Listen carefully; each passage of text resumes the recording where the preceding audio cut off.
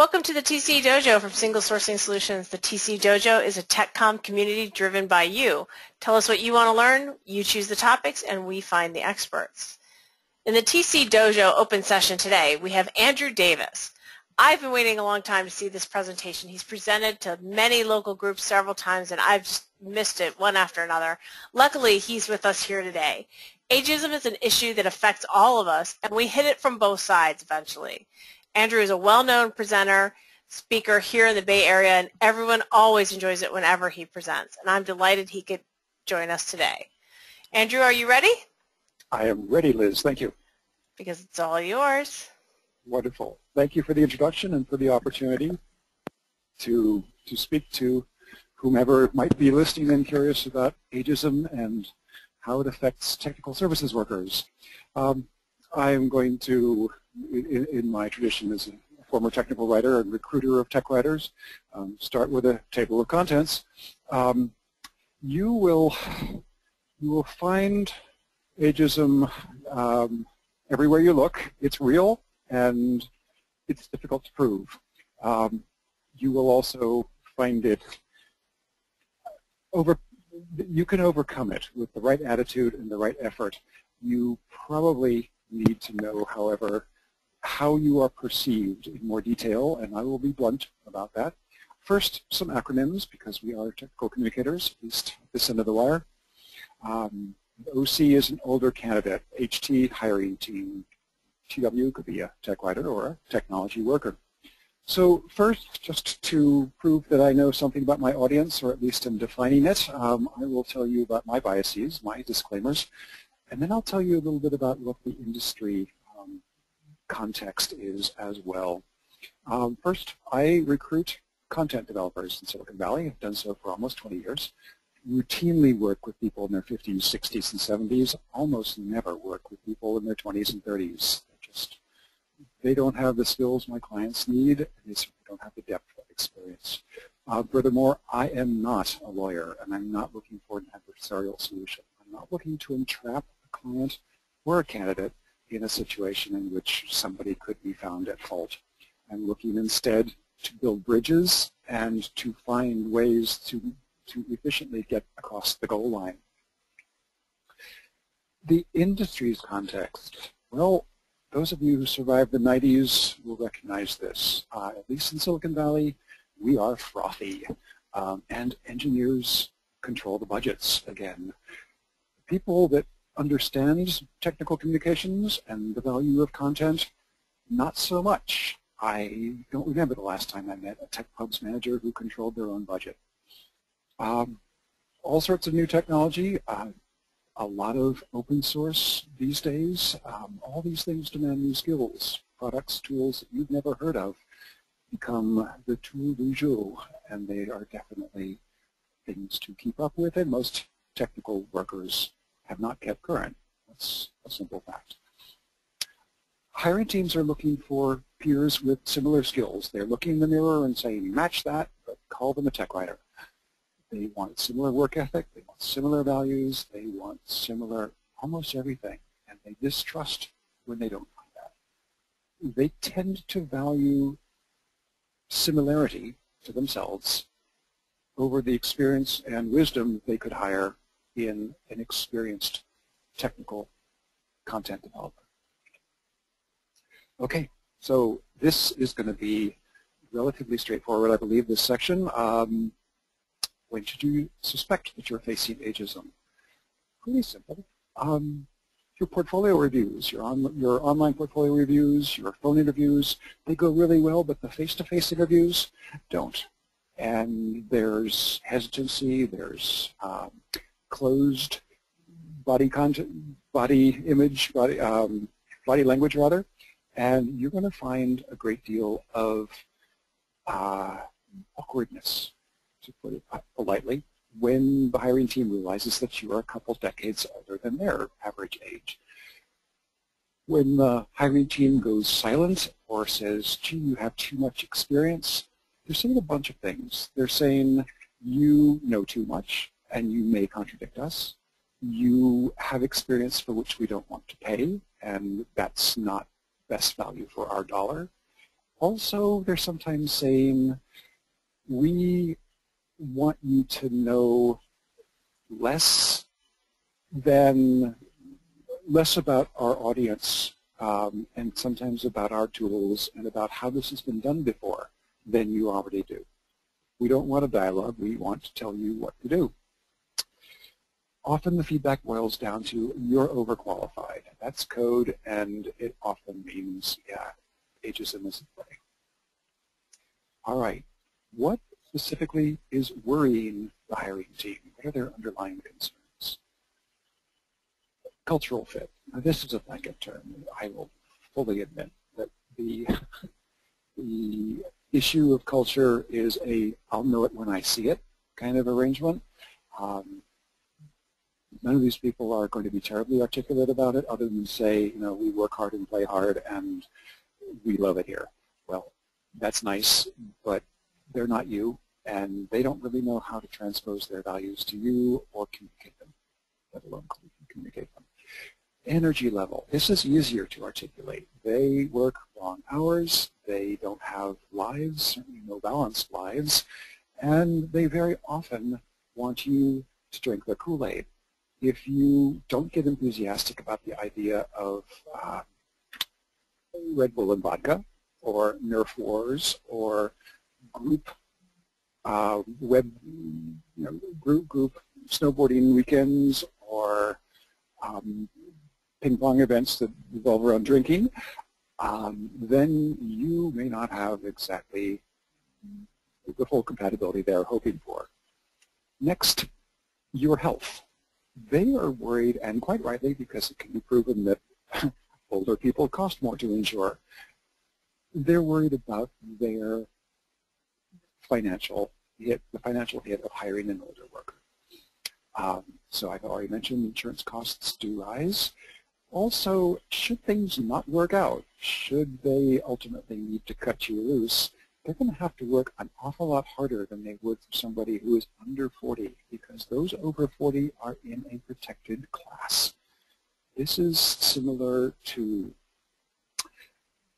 people with disabilities, physical disabilities, people who are pregnant, and a bunch of other issues that affect average workers, but have to be over-documented, if you will, in order to take action against.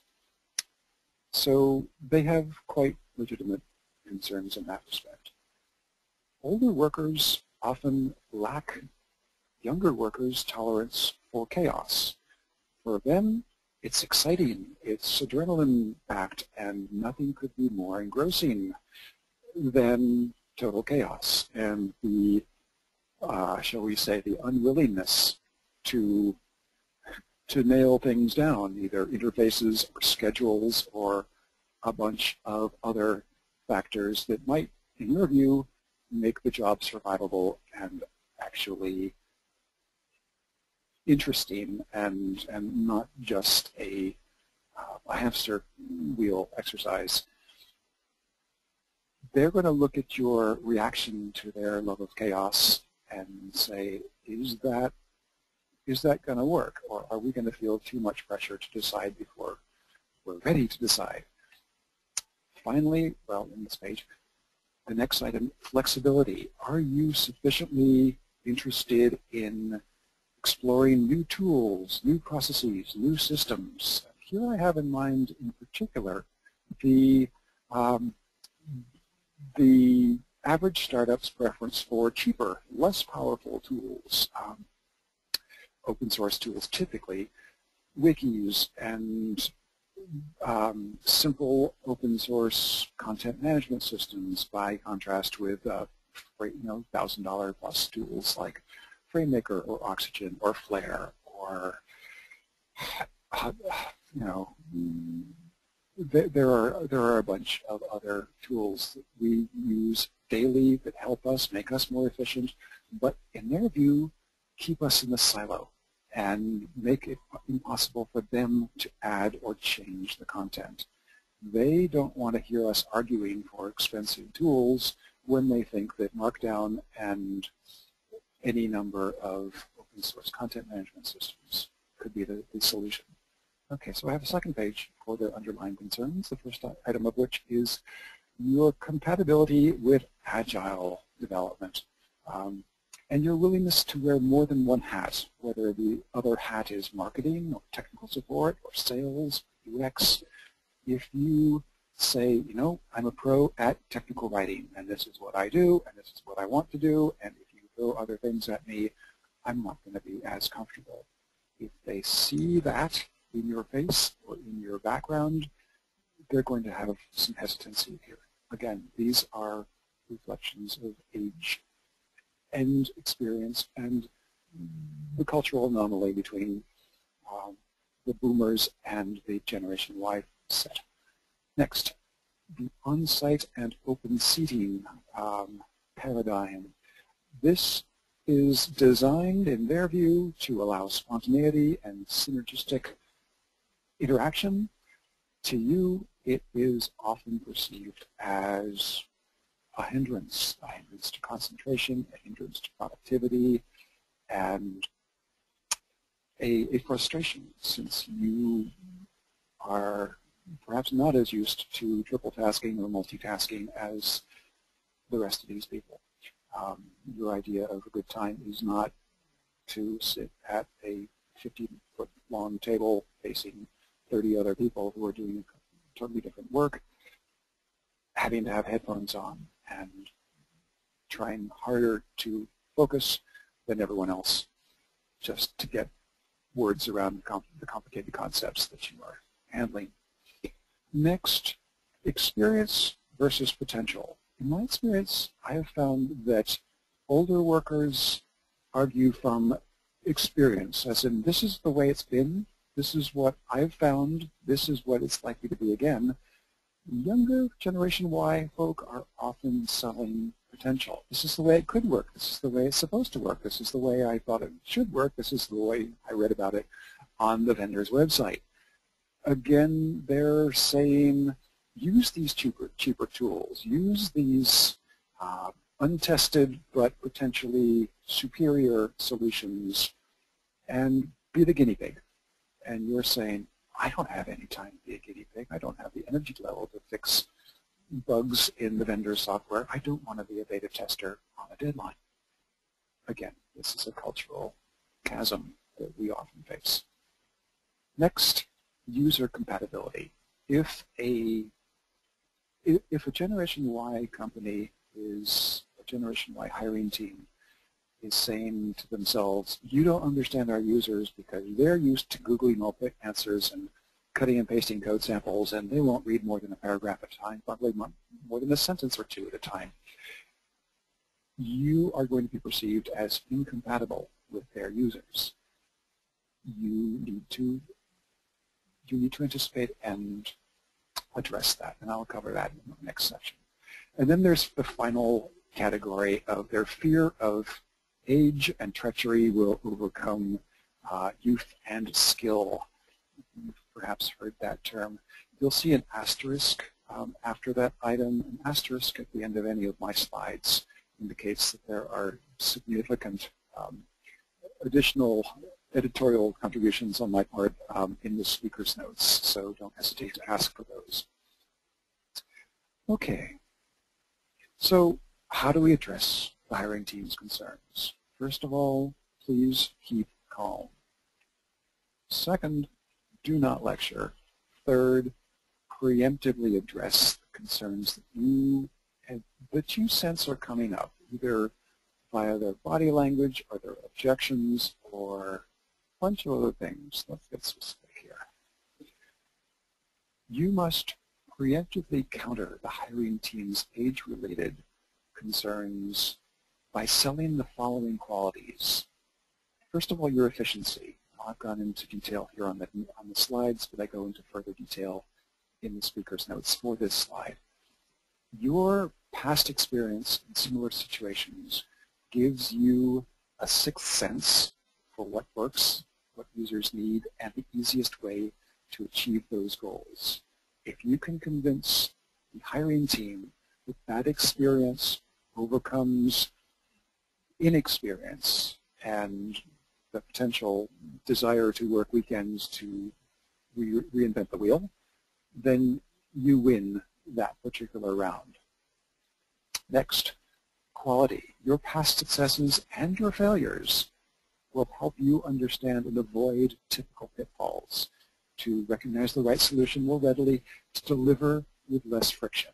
Very much the same as with efficiency, but focusing now on quality. You are going to get it right the first time, or closer to the right solution the first time, because you've been down this road before, and you know where half of these roads end, in dead ends.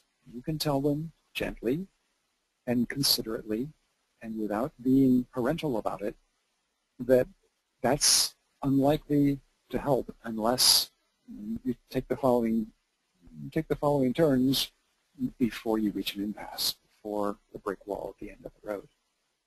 Next, focus. You can easily tune out the noise and apply effort where it will do most good. Now, I'm not talking here about open seating plans and that kind of noise, but you know as well as any older technical communicator, as well as any older technology worker, that there is a lot of dialogue on the way to a decision. And you also know which of the concerns that are raised during that dialogue are likely to be valid and which are just posturing. That lets you tune out the noise. You can focus on where the real concerns, where the valid concerns are, and get resolution there much more readily than weighing every single person's objections and or concerns and or ego tripping equally. So that's going to make you a better investment. And if you can say that gently, without judgment, then you win that round too. Next, pacing. I would say, in my experience, that older workers have a reluctance to fry on the job. Many times they have recovered from the frying pan. Maybe they survived the 90s and worked all hours and burnt out along the way, and they have reestablished some normalcy, some sanity in their schedules and their lives. They've got some balance. They are reluctant to embark on fire drills. And this is actually an asset if you frame it correctly. If you can work steadily and sanely, if you can meet commitments over the long term, you are not going to crash and burn. At least you're not going to crash and burn quite as soon, or quite as readily, or quite as without notice. You are going to actually get across the finish line for them. You are going to represent a better investment, and you can make it clear that the more you know, the more you learn, the more information you gather through a sanely paced schedule and sanely paced delivery, the better you will be able to serve them in the future. If they hire somebody who has to learn it all again and go down a number of dead ends and won't pace themselves, that person will fry, will leave, and they'll have to start again. Next up, self-awareness. The older candidate understands their own strengths and their weaknesses to a much greater extent than younger candidates. They also, by implication, know when to seek help and when to delegate. You know what you do well, you know what you want control over, you know what not to do, and you're not proud about saying, this is a poor use of my time. When you see job descriptions that say, you must create your own code examples, you might sell them on your ability to read code and maybe even test code, but if you don't say, and I'm not a very efficient software developer, assuming that you are not, you haven't played the experience card sufficiently well.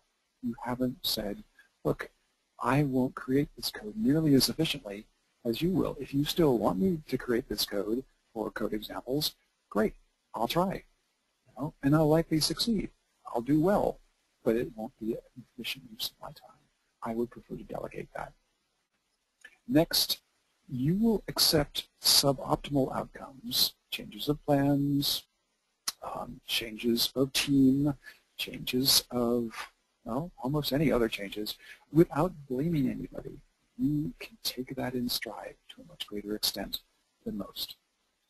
Next, frankness. Your candor, when you are realistic about your own limitations, and you can assess risks, that is a huge asset to these companies, these people who are not always in it for the long term. They are thinking, how do I impress? How do I make a good impression? How can I get by without saying no?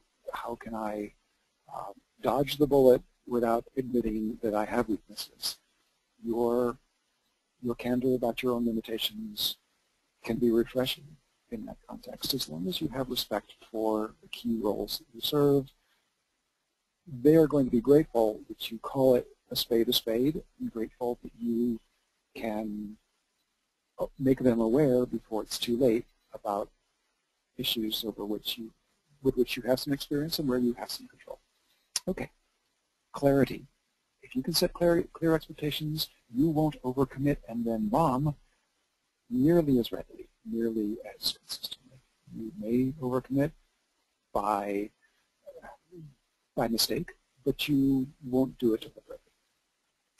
And finally, some hiring teams actually, amazingly, want help improving their own processes. They've realized that communication is a core skill that they didn't learn in engineering school, they certainly didn't learn earlier, and they realize that to get ahead, they're going to need to do better presentations, better pitches, better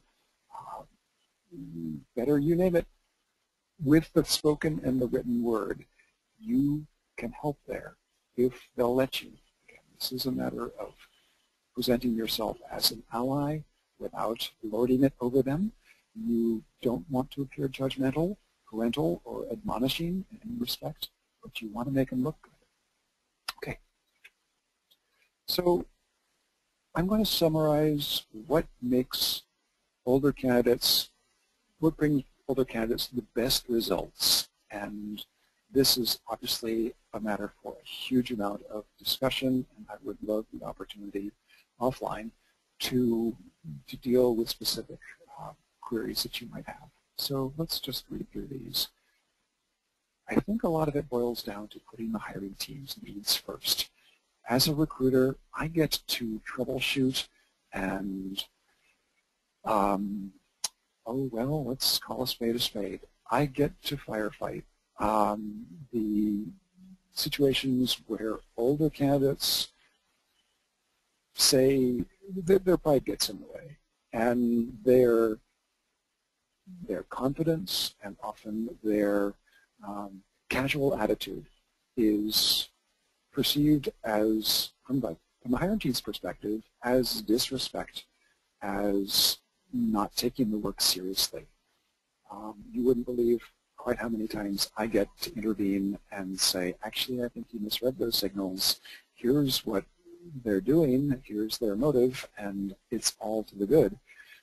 Talking younger Generation Y hiring teams out of their initial judgment of, I have been dissed by somebody's lack of obvious willingness to put my needs first, it's a little bit scary. Anyway, be careful of your pride. It's the summary of number 1. Don't lecture. Do not bully with your experience. If you tell them you know better, if you tell them, XML is just the next version of what I dealt with when I, documented software on IBM mainframes, if you tell them that there's nothing new under the sun, if you tell them that what they're doing is just being hamsters on a wheel, you're going to offend them. And they don't appreciate that. They may think you're right, and they may want to take you up on the reasons for your comments, but if they feel judged, you can bet you become the enemy in no time flies. If you meet hiring teams more than halfway, if you become their ally and you go out of your way to accommodate but also to anticipate their needs, to make them look good, then you win the war. And in every situation, you are likely to get the benefit of the doubt. You may be the butt of the jokes about how poorly you program or how poorly you use the latest tool that they have discovered, but they're grateful that you are willing to make the effort. And if you don't make that effort and don't make yourself, don't make it obvious that you're making that effort, then they'll have their doubts and they'll feel that you are incompatible with their values. All right, here's another catch-all phrase. Find ways to become indispensable. I remember working at Oracle 88 to 91, right after their IPO, and there were an awful lot of 20-somethings there who could hire straight out of CS programs. All the technical marketing people had computer science and MBA degrees, and they couldn't write. They couldn't articulate anything. They had great academic credentials, but down in the real world, they were ineffective, and I was able to come along and not only clean up their communications, but advise them about the impressions they were making, how to look good at various conferences and in interactions with executives and so forth.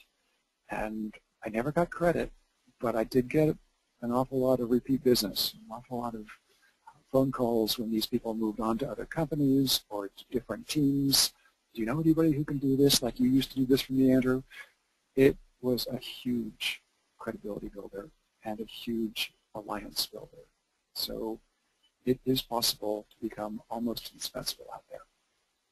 Finally, well, next I should say, if you can achieve autonomy with the technology, with the tools, with the company's products, without having to ask how to spin up a virtual machine or how to do this or how to do that, which they consider kind of basic, then they're going to have a great deal more respect for you.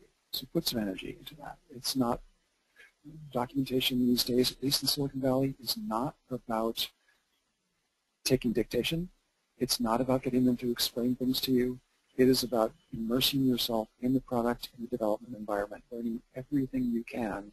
And when you've got an impasse, you've learned all you can, and you've got some questions to which people around you may not have obvious answers, and you can't find it on Google, and you can't find it in any doc that might exist, that's when you raise your hand and say, I tried this, I tried this, I tried this, and I'm stuck. They will respect you a great deal more. Next, do everything you can to earn trust. This can be everything from showing up on time, to webinars, to conferences, to meetings in person and otherwise, to doing things when you say you will. If you make excuses for yourself, your trust is undermined, your credibility is undermined very quickly. I've said this before, but make hiring team members look good. This is in the same spirit of becoming indispensable. And then there's over-communicate. You may think you've said it before. You may think you don't need to say it again. You may think that they heard you the first time. Over-communicate. Say it in words. Put it in writing. And don't say it in an admonitory way. Definitely say it in a friendly, I'm here for you, I've got your back, but you need to know this is where we are. That way you last longer, there are fewer communication issues for which you can be blamed, and they're going to entrust you with more responsibility that involves articulating the mission as well as the progress, and they'll entrust you with more opportunities to take more responsibility. So when I present this content in person, I ask these questions. How have I resolved, or how has what I've said resolved issues for you, or how have you been thwarted by problems related to ageism? Where have I failed to address your concerns? And then this wonderful catch-all question, are older candidates doomed to work only on temporary assignments? If you are tired of only being offered contracts with the possibility of going perm, but sometimes that possibility fades into the sunset, that is not what I see as the logical fate of an older candidate. That is what happens when you have failed to demonstrate your versatility and your deep value. I can only recommend that you make extra efforts to be overt with the ways in which you can add value to the team. It's not a catch-all. It doesn't always work, but it definitely works most of the time. And ultimately, you will find more willingness to hire among older candidates, among people who have failed to find the right skill set and maturity and other intangible skills among the young workers. Often it takes them a couple tries to realize, no, people of our generation don't have it. They just don't. So they will turn to an older worker who's got most of it and isn't as interested in overpromising. So a few more techniques. Again, a reiteration of some of the comments I've made thus far. Anticipate their concerns, address them preemptively, and in as much detail as you can. Don't skip over things that you sense matter to them. This is in the in-person interview, in the follow-up, sometimes even in the phone interview. If you get that, well, I'm not sure, I don't know, I'm not going to address that question, or I have these concerns, address them. Address them as quickly as you can. Show that you keep current with technology and are just as productive as your competition and perhaps just as productive as they are. This will win you major points. They're concerned about an older worker sometimes that you just don't fire as fast. Your neurons don't fire as fast, and you don't have the energy or the ambition that they do to overcome those obstacles. Show that you do. Show that you are current. Show that what you already know is directly applicable to what they want you to know. Third, characterize the hiring team's goals as you understand them. This is active listening technique. Discuss and demonstrate how you delivered in similar contexts. Give them verifiable proof. This can be references, testimonials, code samples, certainly portfolio samples.